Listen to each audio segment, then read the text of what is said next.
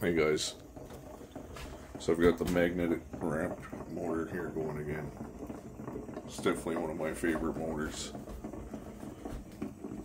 All these coils are in series. They're north, south, and series. I can't remember how many poles there is on this motor. I'd have to check. You can actually watch the build video of this motor. There's a whole video series of the build. I was running it with a reed switch circuit, PNP circuit, which wasn't very good. There's 17 ohms here, and they're all in series. They're being pulsed. There's the current going in 2 times per revolution. And you can see there's 2 magnets here.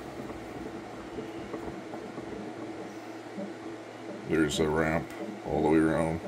It's weakest here. It gets stronger and stronger and stronger. You can see the whole ramp in that video I'm talking about. But this motor does some wicked stuff. I don't show it much. I haven't been using it much, but this is definitely my favorite motor, especially when you start hooking up the counter rotating. Well, they're not counter rotating.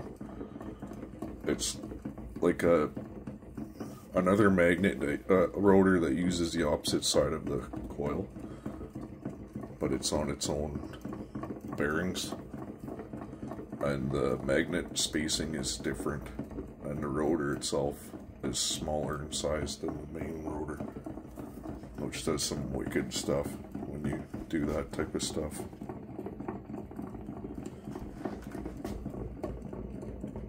I might be building something like that with this motor, I'm not sure yet, or if I'm going to do a different one, because I should have used my stainless steel rods, shafts, instead of this stupid threaded hall thread.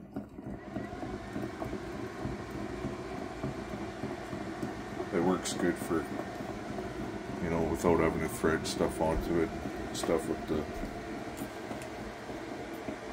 stainless rods, but it's not very good for a bearing or a shaft to run the bearings on, even though this one has ceramic bearings and everything like that. But I got the driver circuit on it. I haven't tuned it or anything, but what you can with these motors here, you can see it's drawing about 15 milliamps with every time the light pulses. That's the output from the flyback, and these are air cores. But what happens with these motors, with these ramp type motors, is even when you're putting the torque on them, they have an incredible amount of torque. It's crazy the amount of torque. But what happens, all you have to do is adjust the timing a bit, and it'll adjust to the amount of torque you're putting in. And even though it draws more current, the amount of energy being used to turn it is the same, because it's going slower.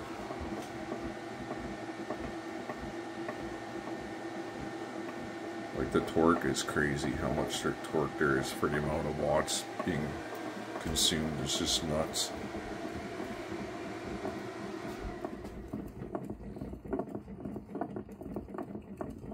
I built a motor like this with one of these ramps, and it was running on a DC motor. Instead of this type of coil arrangement with magnets, it just had a DC motor. The ramp was attached to the shaft, and it would run full torque.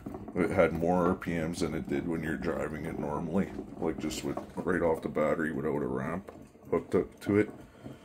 You could run it like that, and it would run slower, and the motor would get hot like normal motors do. But as soon as you put the ramp onto the shaft and ran it with the same amount of voltage on the input, the motor would run faster and it would run cold to the touch. So I found that's really interesting because it has its own. It wants to rotate half a spin every time, right? So, and if you only have one magnet with a counterweight to balance it, and then it has a full rotation, which I think is actually better than having two magnets.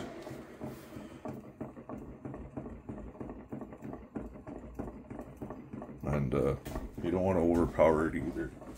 You don't want your magnets too close to each other. And I'm going to have another rotor here. It doesn't work as good as the smaller one. Same magnets on it.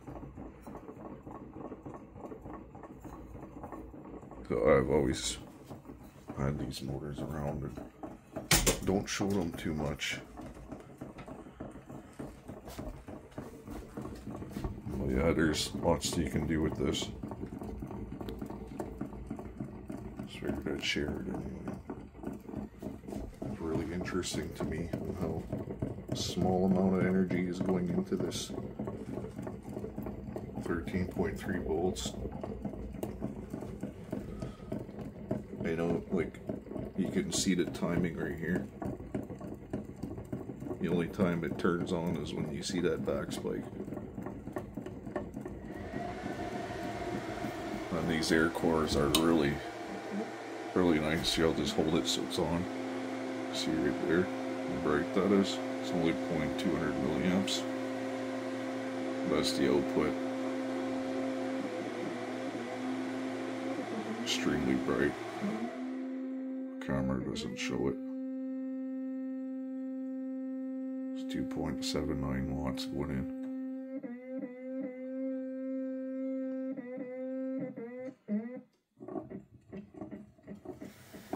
Another guy too is always commenting he's having trouble getting one of his driver circuits to work with his motor, and he doesn't even have as many ohms as what there is on this. I'm wrong too. I said 17 ohms.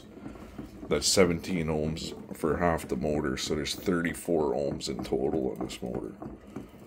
And it drives it fine with only 13 volts. And if I put 24 volts on this motor, it'll go crazy. There's no reason why you shouldn't be able to drive your motor with this circuit, especially with the higher ohms. There's 34 ohms in this one. And adding more voltage will make it go faster. And these circuits will easily handle 24 volts.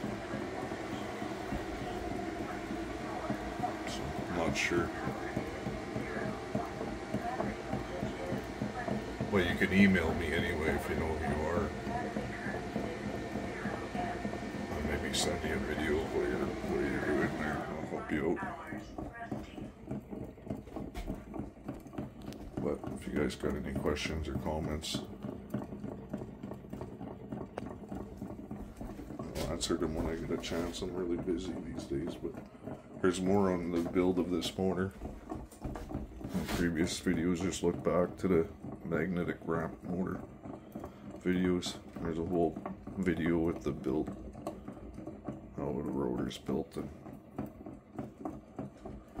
can't remember. I think there's 800 and some turns on each one of these. I can't remember what it says in that video. But that's what I'm up to. Really busy with work these days. So thanks for watching, guys.